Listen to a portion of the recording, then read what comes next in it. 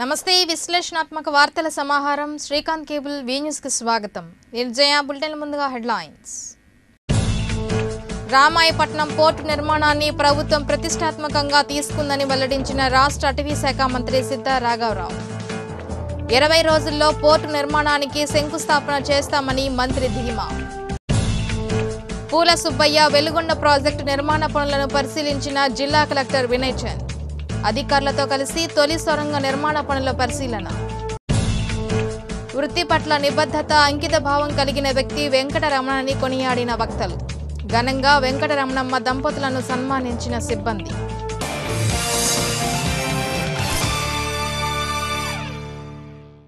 వివరాలకెళ్తే రామాయపట్నంలో port నిర్మాణాన్ని రాష్ట్ర ప్రభుత్వం ప్రతిష్టాత్మకంగా తీసుకుందని, త్వరలో జిల్లా ప్రజలు చిరకాల కోరిక తీరుతుందని రాష్ట్ర అటవీ శాఖ మంత్రి సిద్ధా రాఘవరావు తెలిపారు. స్థానికంగా మంత్రి నివాసంలో కందుకూరు శాసనసభ్యులు పోతుల రామారావు, జిల్లా కలెక్టర్ వినయ్ చంద్, జేసీ నాగలక్ష్మి, రాష్ట్ర అటవీ అభివృద్ధి సంస్థ చైర్మన్ దివి శివరాంతో పాటు అధికారులతో పాటు రామాయపట్న ఓడరేవు ప్రాథమిక నివేదికలు, భూసేకరణపై మంత్రి సమీక్షించారు. ఈ సందర్భంగా మంత్రి సిద్ధా రాఘవరావు మాట్లాడుతూ రామాయపట్నం ఓడరేవు నిర్మాణంపై ఈ వారంలో ముఖ్యమంత్రి చంద్రబాబు నాయుడు సమీక్షించే అవకాశం ఉందని మంత్రి తెలిపారు. ఓడరేవు నిర్మాణానికి సర్వే పనులు, డిపిఆర్ తయారు చేసేందుకు రైట్స్ సంస్థకు ప్రభుత్వం బాధ్యతలు అప్పగించిందన్నారు. పోర్టు నిర్మాణ పరిధిలోని రావూరు, చేవూరు గ్రామాలలో చేపట్టాల్సిన భూసేకరణపై అధికారులకు సూచనలు చేసినట్లు తెలిపారు. 20 రోజుల్లో పోర్టు నిర్మాణానికి శంకుస్థాపన చేస్తామని వివరించారు. దీని నిర్మాణంతో ఉద్యోగ ఉపాధి అవకాశాలు మెరుగుపడతాయన్నారు. ఈ కార్యక్రమంలో Kandukur RDO K S Ramarao, ఏపీఐఏసీ zonal manager Narasimha Rao పాల్గొన్నారు. ఈ సందర్భంగా అధికారులు నివేదించిన మ్యాప్లను మంత్రి పరిశీలించారు. ఈరోజు రామాయపట్నం సీపోర్టు మనం ప్రకాశం జిల్లాకు ఒక ప్రతిష్టాత్మకమైన ప్రాజెక్టు. ఈ ప్రాజెక్టుని గౌరవ ముఖ్యమంత్రి గారు దీన్ని మనకి ఆల్రెడీ కేటాయించడం జరిగింది. దీని మీద రైట్స్ కంపెనీ వాళ్ళు మొత్తం కూడా డీటెయిల్డ్ ఎంక్వైరీ చేసి మొత్తం డీటెయిల్ సర్వే చేసి ఏ గ్రామానికి ఏ గ్రామాలు ఏ పద్ధతిలో ఎట్లా తీసుకోవాలి అని కూడా సర్వేల ద్వారా మ్యాప్లో అన్నీ కూడా ఇవ్వడం జరుగుతుంది. ముఖ్యమంత్రి గారు ఈ వారంలో రామాయపట్నం దాని మీద మాట్లాడే అవకాశాలు ఉన్నాయి. అందువల్ల కలెక్టర్ గారు, జాయింట్ కలెక్టర్ గారు, ఆర్డీఓ గారు, మన పోతుల రామారావు గారు అందరం కూడా ఈరోజు దీనికి సంబంధించి మొత్తం కూడా ఒకసారి మొత్తం కూడా అధ్యయనం చేస్తున్నాం. తప్పకుండా ఈ ప్రాజెక్టుని ఎటువంటి పరిస్థితుల్లో కూడా ముఖ్యమంత్రి గారు ఒక 15 to 20 డేస్లో ఫౌండేషన్ అయిపోతున్నారు. తప్పకుండా ప్రకాశం జిల్లాకి ఇది ఒక వరం. ప్రకాశం జిల్లా చరవాంఛ కోరిక. ఈ కోరికని ముఖ్యమంత్రి గారు, రాష్ట్ర ప్రభుత్వం తప్పకుండా పూర్తి చేస్తుంది. ప్రకాశం జిల్లాలో అన్ఎంప్లాయ్మెంట్ కానీ అక్కడ ఒక పెద్ద పేపర్ మిల్ కూడా రాబోతూ ఉంది. దీంతోపాటు ఆ ఏరియా మొత్తం కూడా బాగా అభివృద్ధి జరుగుతుంది. రాబోయే కొన్ని సంవత్సరాల్లో బ్రహ్మాండమైన పొజిషన్కి వచ్చే అవకాశాలు ఉంటాయి. ఎందుకంటే సింగపూర్లో ఓన్లీ ఒక సీ పోర్ట్ ఉంటే వారు ప్రపంచ దేశాన్ని శాసించే పరిస్థితి. అటువంటిది రామాయపట్నం సీ పోర్ట్ మన జిల్లాలో బ్రహ్మాండమైన పోర్టు. దానికి అన్ని మంచి గుడ్ ఫీచర్స్ ఉన్నాయి. బాగా అభివృద్ధి చెందుతుంది. ముఖ్యమంత్రి గారు ఎటువంటి పరిస్థితుల్లో కూడా దీన్ని పూర్తి చేసి ముందుకెళ్లాలని జయంతో ముందుకెళ్తారు. పూల సుబ్బయ్య వెలుగొండ ప్రాజెక్టు నిర్మాణంలో తొలి సొరంగం తవ్వకాలు, హెడ్ రెగ్యులేటర్ నిర్మాణం, ముంపు గ్రామాల పునరావాసంపై ప్రభుత్వం ప్రత్యేక దృష్టి సారించినట్లు జిల్లా కలెక్టర్ వినయ్ చంద్ తెలిపారు. వెలుగొండ ప్రాజెక్టు నిర్మాణ పనులు పరిశీలించేందుకు కలెక్టర్ వినయ్ చంద్, సంయుక్త కలెక్టర్ నాగలక్ష్మిలు ఇతర అధికారులతో కలిసి ప్రాజెక్టును సందర్శించారు. ఈ సందర్భంగా కలెక్టర్ మాట్లాడుతూ ముఖ్యమంత్రి నారా చంద్రబాబు నాయుడు ఆదేశాల మేరకు పూల సుబ్బయ్య వెలుగొండ ప్రాజెక్టు పనులు శరవేగంగా పూర్తి చేసేందుకు అవసరమైన అన్ని చర్యలు తీసుకుంటున్నామని తెలిపారు. సొరంగం తవ్వకాలలో కొన్ని ఆటంకాలు ఎదురవుతున్నాయని కలెక్టర్ వివరించారు. కన్వేయర్ బెల్ట్ దెబ్బతినడంతో సొరంగం పనులు ప్రారంభం కాలేదని, ఈ నెల 20 నాటికి సొరంగం తవ్వకాలు ప్రారంభిస్తామన్నారు. పెద్దదోర్నాల వద్ద కొత్తూరు సమీపంలో జరుగుతున్న వెలుగొండ తొలి సొరంగ నిర్మాణాన్ని అధికారులతో కలిసి కలెక్టర్ పరిశీలించారు. సొరంగంలో కొంత దూరం ప్రయాణించి పనులను పరిశీలించారు. నిర్మాణ సంస్థ జీఎం శ్రీనాథ్ రెడ్డి పనుల్లో ప్రగతిని కలెక్టర్కు వివరించారు. ఈ కార్యక్రమంలో భూసేకరణ ప్రత్యేక కలెక్టర్ హేమసుందర్, వెలుగొండ ప్రాజెక్టు ప్రత్యేక deputy collector Kondaiah, project SE Reddaiah, EE అబుదాలీం తదితరులు పాల్గొన్నారు. పనులు చాలా వేగవంతంగా జరుగుతున్నాయి. కాకపోతే మనం యాక్చువల్ డ్రిల్లింగ్ బోరింగ్ చేసుకోవడానికి కొన్ని అవరోధాలు మనకి ఇంకా ఉన్నాయి. వాటిని కూడా ఇంజనీర్స్ రౌండ్ ద క్లాక్ పనిచేసి దానికి సంబంధించి యాజ్ క్విక్లీ యాజ్ పాసిబుల్, నేను కూడా ఇందాక నుంచి వాళ్ళని ఒక డేట్ చెప్పమని అడుగుతున్నాను. బట్ వాళ్ళు కూడా ఖచ్చితంగా ఒక డేట్ చెప్పలేని పరిస్థితిలో ఉన్నారు. ఎందుకంటే తవ్విన కొద్దీ కూడా కొన్ని ప్రాబ్లమ్స్ వస్తున్నాయి మనకి. సో ఇక్కడ నుంచి 15 కిలోమీటర్ల వరకు కూడా పూర్తిగా బెల్ట్ని ఇప్పుడే పర్యవేక్షించడం జరిగింది. ఇంజనీర్స్ కొంత దూరం నాకు చూపించారు. వారు as a company, as a engineering team వాళ్ళు పర్యవేక్షించారు. అయితే మనకు అనేక చోట్ల బెల్ట్ చిరిగిపోవటం, బెల్ట్ 2 ముక్కలు కావటం గమనించడం జరిగింది. నేను కూడా చూశాను. లేదు, ఉన్న బెల్ట్ తెగిపోవటం కూడా కొన్ని చోట్ల జరిగింది. అదేవిధంగా రోలర్స్ బాగా డ్యామేజ్ అయిపోయినాయి. దాదాపు ఇక్కడి నుంచి 15 కిలోమీటర్లు ప్రస్తుతం ఎక్కడైతే టీబీఎం మెషిన్ ఆగుందో అక్కడ వరకు కూడా మనకి సుమారుగా 37,000 రోలర్స్ ఉన్నాయి మనకి. వాటిల్లో ఇప్పటి వరకు 5,000 రోలర్స్ని రీప్లేస్ చేయడం జరిగింది. మరొక 15,000 వరకు కూడా రీప్లేస్ చేయాలని అంచనాకు రావటం జరిగింది. అంటే అది కూడా ఒక రఫ్ అంచనానే, ఎందుకంటే బెల్ట్ రన్ చేసినప్పుడే మనకి ఎక్కడెక్కడ రోలర్స్ తిరగట్లేదో మనకి తెలుస్తుంది. సో దాన్ని చాలా నిశ్చితంగా ఇక్కడ ఉన్నటువంటి కాంట్రాక్టర్ కానీ ఆఫీసర్స్ టీం కానీ గమనిస్తున్నాం. ఇప్పటికే రా మెటీరియల్ కూడా చూపించారు. చాలా ప్రిపేర్డ్గా ఉన్నారు. మొత్తం రా మెటీరియల్ అంతా కూడా తెచ్చి సిద్ధంగా పెట్టుకున్నారు. పారిశుద్ధ కార్మికుల సమ్మెను పరిష్కరించాలని కోరుతూ రాష్ట్ర అటవీ శాఖ మంత్రి సిద్ధా రాఘవరావు ఇంటి వద్ద కార్మికులు నిరసన వ్యక్తం చేసి ఆయనకు వినతి పత్రం సమర్పించారు. స్థానిక మున్సిపల్ కార్యాలయం నుండి మంత్రి నివాసం వరకు కార్మికులు ర్యాలీ నిర్వహించారు. ప్రభుత్వం విడుదల చేసిన 279 జీవోను రద్దు చేయాలని నినదించారు. ఈ సందర్భంగా కార్మికులకు పోలీసులకు మధ్య స్వల్ప వివాదం చోటు చేసుకుంది. అనంతరం కార్మిక సంఘాల ప్రతినిధులను కార్మికులను మంత్రి వద్దకు తీసుకువెళ్లి వినతి పత్రం సమర్పించి సమస్యను వివరించారు. సమ్మెను పరిష్కరించేందుకు ముఖ్యమంత్రితో మాట్లాడతానని మంత్రి హామీ ఇచ్చారు. కార్మికులు పోలీసులు తమపై దురుసుగా వ్యవహరించారని ఫిర్యాదు చేయగా స్పందించిన మంత్రి పోలీసులను పిలిపించి వారిని మందలించారు. ఈ కార్యక్రమంలో సిఐటియు జిల్లా నాయకులు జీవి కొండారెడ్డి, శ్రీరామ్ శ్రీను, కుమారి, దామ శ్రీనివాసులు, సిహెచ్ రమాదేవి, ఎస్డి సర్దార్, వీరాస్వామిరెడ్డితో పాటు కార్మికులు పాల్గొన్నారు.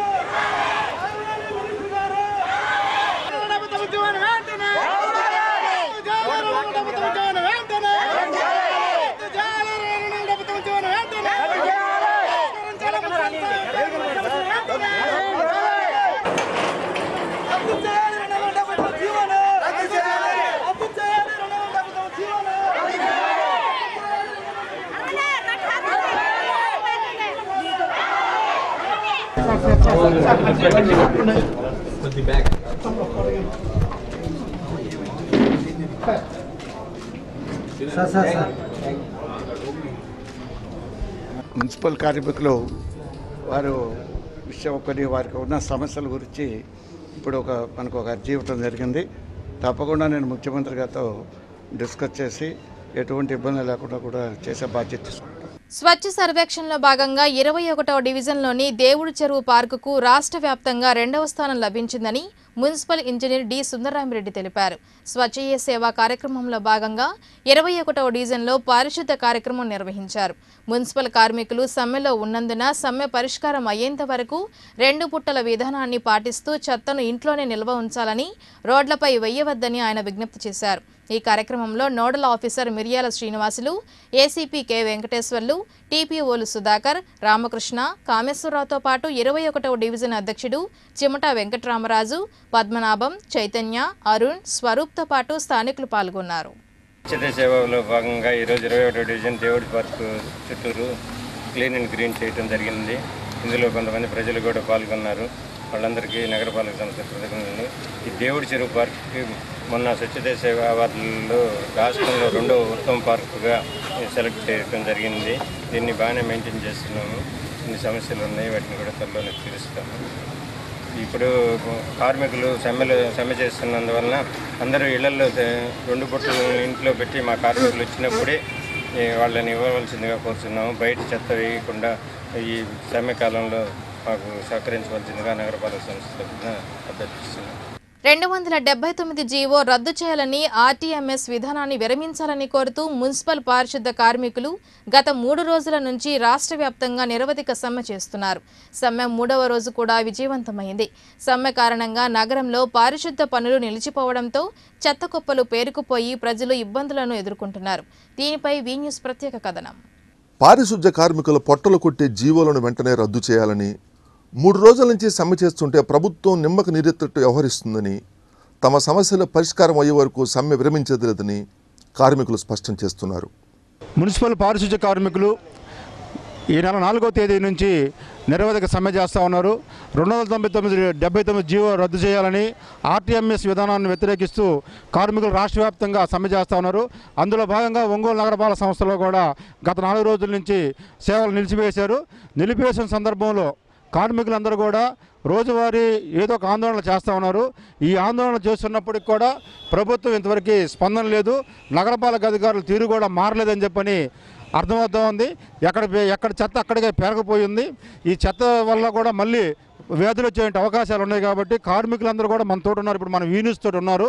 వీరిని అడిగి తెలుసుకుందాం అసలు కార్మికులు అంటే ఈ యొక్క చట్టాలు వచ్చినందువల్ల ఎలాంటి ఇబ్బందులు ఉన్నాయి, కార్మికులకు నష్టం ఉందా లాభం ఉందా అనేది కూడా విషయాలన్నీ కూడా మనం ఇప్పుడు తెలుసుకుందాం.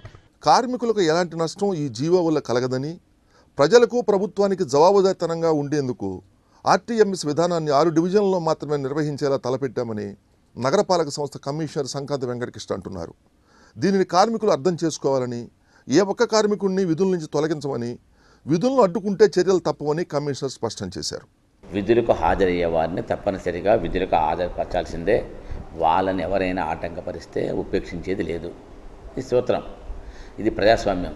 కాబట్టి వాళ్ళ యొక్క వాదనని వాళ్ళు వినిపించుకోవచ్చు. కార్మికులు స్వచ్ఛందంగా వాళ్ళ వెనకాలే ఉంటే ఇబ్బంది లేదు. ఎవరైతే కార్మికులు పనిచేస్తున్నారో ఆ కార్మికులను ఏ విధంగా ఆటంకపరచకూడదు. ఆ విధంగా ఈరోజు ఆటంకపరుస్తున్నారు. అది తప్పు. మేము చెబుతున్నాం ఆల్రెడీ. మీరు కార్మికుల చేత సైజ్ చేయించుకోండి, మాకేం ఇబ్బంది లేదు. ఎవరైతే స్వచ్ఛందంగా ముందుకు వచ్చి మేము పని చేస్తామన్న వాళ్ళు పని చేయించుకోవాల్సిందే. మనం ఆ విధంగా పనిచేస్తున్న వాళ్ళు ఆటంకపరుస్తున్నారు. రెండవది 279 జీవో అంటున్నారు, లేదంటే ఆర్టీఎంఎస్ అంటే ఏమైనా కూడా కార్మిక ప్రయోజనాలకు వ్యతిరేకంగా ఏ కార్యక్రమం ప్రభుత్వం చేయడం లేదు. మేము కూడా ఆల్రెడీ ఆర్టీఎంఎస్ని ఇక్కడ మన పట్టణంలో కూడా 2 క్లస్టర్స్లో అంటే 24 మైక్రో పాకెట్లలో అంటే 6 డివిజన్లలో 6 వార్డుల్లో అమలు చేస్తున్నాం, చూడొచ్చు. కాబట్టి దానివల్ల కార్మికులు ఎవరైతే ప్రస్తుతం పనిచేస్తున్నారో వాళ్ళని మాత్రమే తీసుకుంటాము అని 270 జీవోలో మొట్టమొదటి అంశం అదే. ఆల్రెడీ స్టేట్లో దాదాపు 30-40 మున్సిపాలిటీల్లో ఆర్టీఎంఎస్ ప్లస్ ఈ 270 జీవో అమలవుతూ ఉంది. అది ఆ సందర్భంలో మనకు సంబంధించిన 279 జీవోకి సంబంధించి ఆల్రెడీ కోర్టులో ఉంది. కోర్టు ఉత్తర్వు ఇచ్చిన తర్వాత దాన్ని అమలు చేసే విధానం ఆలోచిస్తాం. స్ట్రైక్లో మొత్తం కార్మికులు అయితే కనుక అందులో మాకు 180 మంది పనిచేస్తున్నారు. 180 మందిలో 100 మంది కార్మికులు ప్రత్యేకంగా పెట్టాము గత 3 నెలల క్రితము. ఆ 100 మంది పనిచేస్తున్నారు. 620లో అనుకుంటే కనుక 100 మంది కార్మికులు 620లో 60 మంది నైట్ శానిటైజర్ పనిచేస్తున్నారు. అదనంగా ఒక 20 మంది కార్మికులు పనిచేస్తున్నారు 3వ డివిజన్లో. వీళ్ళు కాకుండా 35 మంది మేస్త్రులు పనిచేస్తున్నారు. అంటే 205 మంది కార్మికులు ఈ రోజున పనిలో ఉన్నారు. అవుట్ ఆఫ్ 620 అంటే 620 మంది గాను 205 మంది కార్మికులు పనిచేస్తున్నారు. కాబట్టి ఈ కార్మికులతోనే మనము మేజర్గా ఎక్కడ కూడా పారిశుధ్యానికి ఆటంకం లేకుండా కార్యక్రమం చేస్తున్నాం. ఎక్కడా లేని విధంగా ఒంగోలు నగరపాలక సంస్థలో అధికారులు దౌర్జన్యాలకు పూనుకుంటున్నారని, కనీసం నిరసన వ్యక్తం చేసేందుకు లోనికి రానియకుండా గేట్లు వేయటం దారుణమని కార్మికులు అంటున్నారు. కార్మికులు విజయం సాధించే వరకు కార్మిక సంఘాల జేఏసీ కార్మికుల పక్షాన నిలుస్తుందని, విజయం సాధించి తీరుతామని కార్మిక సంఘాల నాయకులు వెల్లడి చేశారు. ఈరోజు మున్సిపల్ వర్కర్లలో తెల్లవారుజామున 5 గంటలకి 4 గంటలకు లేచి మస్టర్ పాయింట్కి వెళ్ళి వాళ్ళు ప్రాణ రక్షణలు కూడా కాపాడుకోలేకుండా ఉన్నారు. ఎందుకంటే వాళ్ళు మానభంగాలు కూడా రాజకీయ వేధింపులు ఎక్కువైనాయి. అదేవిధంగా వీళ్ళు ఈరోజు మున్సిపల్ కమిషనర్ గారు 279 జీవో రద్దు చేయమంటే దానికి ఎలాంటి స్పందన లేకుండా ఉంది. చర్చలు పిలుస్తున్నారు కానీ తీటి మాటలు చెప్పి 10 నిమిషాలు అది ఇది అని చెప్పేసి పంపిస్తూ ఉన్నారు. మీకు 279 జీవో దాని వల్ల ఉపయోగం నేను ఒంగోలులో రద్దు చేస్తున్నానని చెప్తా ఉన్నాడు. కానీ అది ఎలాంటి నిర్ణయం చేయట్లేదు. 279 జీవో వస్తుందంటే మాకు ఇబ్బంది అండి, మేము చేయలేము. 279 జీవో వచ్చిందంటే మా టైం ప్రకారం మేము చేసుకుంటాం, మా యథాస్థితిగా మేము చేసుకుంటాం. కానీ ఈ రోజున మున్సిపల్ ఆఫీస్ కాడ గేట్లు వేసి మమ్మల్ని కమిషనర్ గేట్లు వేసి మమ్మల్ని లోపల రానిలా. కనీసం ఎంత దుర్మార్గంగా ఉన్నారంటే ప్రభుత్వం అంత దుర్మార్గంగా ఉంది. కానీ కార్మికుల కడుపులు కొట్టే జీవో ఇది. ఈ జీవోని రద్దు చేయమని చెప్పారు. మేము అడుగుతున్నాం, బతికిన జీతం ఇవ్వమన్నాము. 3 సంవత్సరాల నుంచి జీతం ఇవ్వలేదు. దీని మీద మేము ఈరోజు మేము సమ్మెలోకి పోవడానికి కారణం ప్రభుత్వానిదేను. కానీ ఈ జీవో వస్తే మాత్రం మా ప్రమాదం, మా కడుపులు కొట్టే జీవో ఇది. దయచేసి ఈ జీవోని రద్దు చేయాలి. ఒక విధంగా చీరాల అనుభవం తీసుకుంటే అక్కడ ఈ ఏదైతే పౌర సేవలు ప్రజలకు దగ్గరలో అందుబాటులో తీసుకెళ్తే ఈ పాటికి చాలా ఇబ్బందికరంగా అయింది. కార్మికులు ఇబ్బంది అయింది, ప్రజలు కూడా ఇబ్బంది పడుతున్నట్టుగా వాళ్ళందరూ చెప్తున్నారు. కాబట్టి ఈ 279 అంతర్భాగం ఆర్టీఎంఎస్ వల్ల కార్మికులు ఇబ్బంది పడతారు. కాబట్టి నష్టం ప్రభుత్వం వెంటనే దీని రద్దుకు చర్యలు తీసుకోమని కోరుతా ఉన్నాం. ఏదైతే 8/8/2016లో ఏదైతే 151 జీవో వచ్చి 12,000 ఇవ్వమన్నారో అరియర్స్తో సహా మొత్తం ఇవ్వాలని చెప్పి ఆర్టీఎంఎస్ విధానం రద్దు చేయాలని చెప్పి ఇప్పటికైనా చర్చలు జరిపి సమ్మె పరిష్కారం చేయాలని చెప్పి చాలా ఇబ్బంది పడుతూ ఉన్నారు ప్రజల ఇబ్బందిని కూడా మేము గమనంలోకి తీసుకొని ఇంతవరకు సమ్మె చేయలేదు. కాబట్టి ఇప్పుడు మీ యాజమాన్యం ఏదైతే ప్రభుత్వం మొండి వైఖరిని అనుసరిస్తూ మున్సిపల్ కార్మికులు అందులో ఎక్కువ మంది దళితులు ఉన్నటువంటి వర్గాన్ని ఏదైతే అణిచివేయడానికి చర్యలు తీసుకుంటుందో మేము దీన్ని సహించేది లేదు. తాడో పేడో తేల్చుకునే వరకు జాయింట్ యాక్షన్ కమిటీగా మేము సమ్మెలోనే ఉంటాము, మా సమస్యలను పరిష్కారం చేసుకుంటాం. ఇక్కడ ఎవరికి ఉద్యోగ భద్రత లేకుండా చేసి వెళ్ళని అభద్రతా భావంలోకి నెట్టి ప్రజల యొక్క మేలుగా కోసం, వాళ్ళ యొక్క మెరుగైన శుభ్రత కోసం కాకుండా ఇది కాంట్రాక్ట్ బేసిస్ మీద ఇచ్చి వాళ్ళ యొక్క కార్యకర్తలకు ఉపయోగం జరిగే తప్ప కార్మికులకు మేలు జరిగే పరిస్థితి లేదు. దీన్ని తిప్పుకొడుతున్నాము. కార్మికులు విజయం సాధించేంత వరకు వైఎస్ఆర్సీపీ ట్రేడ్ యూనియన్ కానీ వైఎస్ఆర్సీపీ పార్టీ కానీ వాళ్ళు వెంటుండి వాళ్ళు ఎమ్మటుండి ఆ విజయం సాధించే వరకు మేము పోరాడతామని మీ పత్రికా ముఖంగా మీ మీడియా ముఖంగా మేము చెబుతున్నాం. గత 3 రోజుల నుంచి సమ్మె చేయడంతో నగరంలో పారిశుద్ధ పనులు ఎక్కడికక్కడే నిలిచిపోయాయి. ప్రధాన కూడళ్లలో మాత్రం వేరే కార్మికుల ద్వారా విధులు నిర్వహింప చేస్తూ అంతర్గత రోడ్లను మాత్రం పట్టించుకోవటం లేదని ప్రజలు అంటున్నారు. ఈ సమస్యను అధికారుల దృష్టికి తీసుకువెళితే కార్మికులు సమ్మెలో ఉన్నారు, సమ్మె అయ్యేంత వరకు సమస్య పరిష్కారం చేయలేమని వారు తమ నిస్సహాయతను వ్యక్తం చేసినట్లు ప్రజలు పేర్కొంటున్నారు. ఈ చెత్త విషయంలో ఉదయం అధికారులతో కూడా మున్సిపాలిటీ కార్పొరేషన్ అధికారులతో కూడా మాట్లాడాను. వాళ్ళేమో కార్మికులు సమ్మెలో ఉన్నారండి, కార్మికులు సమ్మె విరమించిన తర్వాత వచ్చి చేస్తూ ఉన్నారు. 15 రోజుల నుంచి విపరీతంగా చండాలమైన బ్యాడ్ స్మెల్ వస్తుంది. అది ఒక కుండీ కూడా పెట్టమని చెప్పాము మేము. పెద్ద బాక్సు ప్లాస్టిక్ బాక్స్ కూడా పెట్టమన్నాము. అది కూడా ఏమి ఇది చేసాం. ఫ్లెక్సీ కూడా రాపించాము. ఇక్కడ చెత్త వేయరాదని ఫ్లెక్సీ కూడా వేయించాము. కానీ వాళ్ళు మిగతా వాళ్ళు ఇక్కడ అయిపోతే ఇక ఎక్కడ వేస్తామండి అని వాళ్ళు సమాధానం చెప్తున్నారు. దాని మీద తగాదాలు కూడా అయినాయి. కాబట్టి దయచేసి ఇక్కడ చెత్త వేయకుండా మీరు కార్పొరేషన్ అధికారులకి ఒక్కటే విన్నపం మేము చేసేది, ఇక్కడ చెత్త వేయకుండా చేస్తే మాకు చాలా సహాయం చేసినట్టు ఉంటుంది. మాకు ఇంటి ఎదురుగానే ఉంది. ఇంట్లో నుంచి బయటికి రావాలంటే చాలా మాకు బ్యాడ్ స్మెల్ వస్తుంది. దయచేసి ఈ విషయాన్ని అధికారులు మా గురించి కొద్దిగా శ్రద్ధ తీసుకోవాల్సిందిగా కోరుచున్నాం. 279 జీవో ఆర్టీఎంఎస్ విధానం మొత్తం కూడా కార్మికులకు పొట్టలు కొట్టే విధానం అని చెప్పని చెబుతున్నారు. కేంద్ర ప్రభుత్వం రాష్ట్ర ప్రభుత్వం వెంటనే కార్మిక సంఘ నేతలను చర్చలు పిలిచి ఆ చర్చల ద్వారా సానుకూలంగా స్పందించి కార్మికుల సమస్యలు పరిష్కారం చేస్తేనే మేము సమస్య మళ్ళీ పనులకు వెళ్తాం, విధుల్లోకి హాజరవుతాం తప్ప ఖచ్చితంగా ప్రభుత్వం కానీ చర్యలు తీసుకోకపోతే మేము ఖచ్చితంగా పనులకు వెళ్ళేది ప్రసక్తి లేదు అని చెప్పని కార్మికులు కూడా కార్మికులు కూడా మనకి చెబుతా ఉన్నారు. Cameraman శ్రీనుతో Sambasivarao, vnews Ongole. vnews లో చిన్న విరామం.